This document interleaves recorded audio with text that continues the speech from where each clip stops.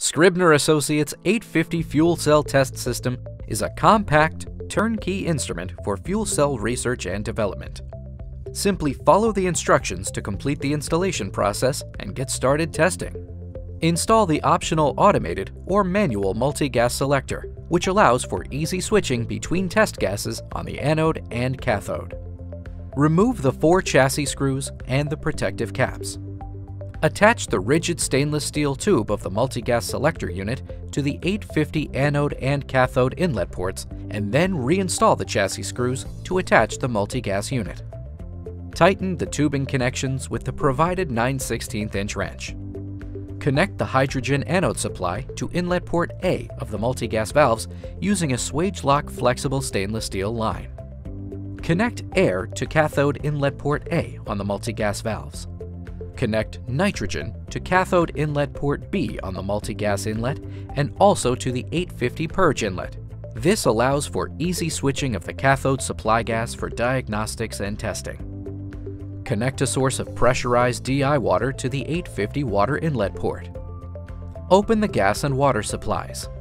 Once the 850 is pressurized, check for leaks upstream and downstream of the 850 using a combustible gas detector and/or soapy water solution. Connect the 850 to a standard power outlet. 120 VAC or 230 VAC configurations are available. Connect a USB cable from the 850 to the host computer. The 850's humidifiers can be filled either manually or automatically. To start the automatic humidifier water fill, simply power on the 850. The auto water fill will start automatically. Remove the protective caps from the 850 heated lines and connect to the cell fixture's inlet ports. Connect the cell vent tubing to exhaust or back pressure system inlet ports. Connect cell exhaust to appropriate vent, such as fume hood. Insert the thermocouple into the cell fixture. Connect the thermocouple plug to the thermocouple input on the 850 front panel. Connect the cell fixture heater plug to the cell heater power socket on the front panel of the 850. Connect the cell fixture load cables to the 850 bus bar terminals. Note the standard color convention of red to positive and black to negative. Voltage sense leads follow the same convention.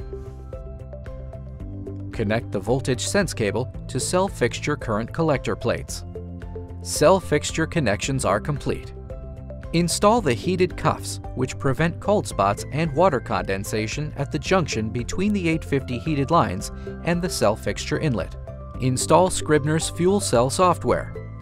Select the 850 model and enter the 850's serial number to complete the installation. The instrument configuration screen is used to configure the software to match the test system specifications. Mass flow controller sizes, humidifier bypass, Auto Multigas or AMG, alarm responses, and other items can be configured here. The 850 is now ready to be used.